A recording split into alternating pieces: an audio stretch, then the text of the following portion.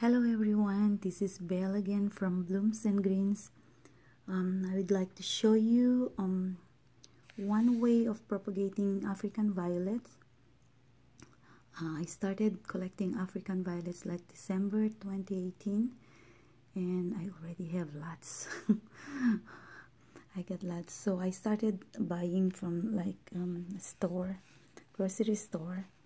And I'm so excited to to make more plantlets and experiment how to propagate. And this is one way of propagating African violets that I tried. So this one is I started January 25, 2019. These are half, like almost actually 3/4 of a leaf.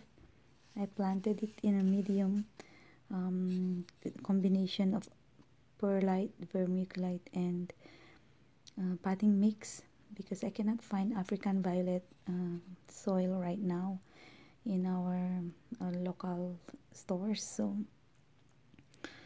but anyways, this is very successful.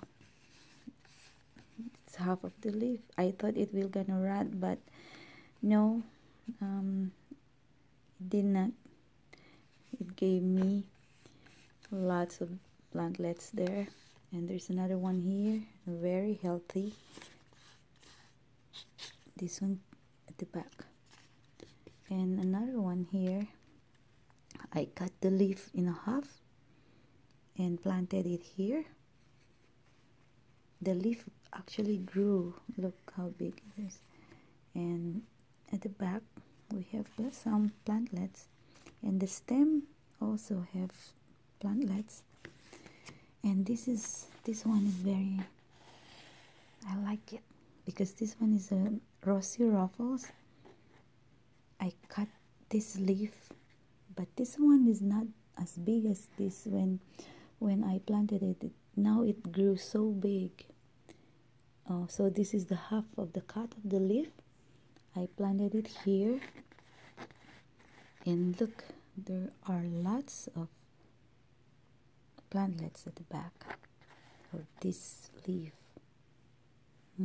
More, I can see more. Look. Okay, and this, let's see. Oh, okay, so this one have plantlets too.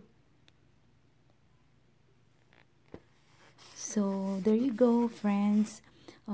If you like this video, please give me a thumbs up and subscribe for more videos in the future. Again, this is Belle from Blooms and Greens. Bye bye.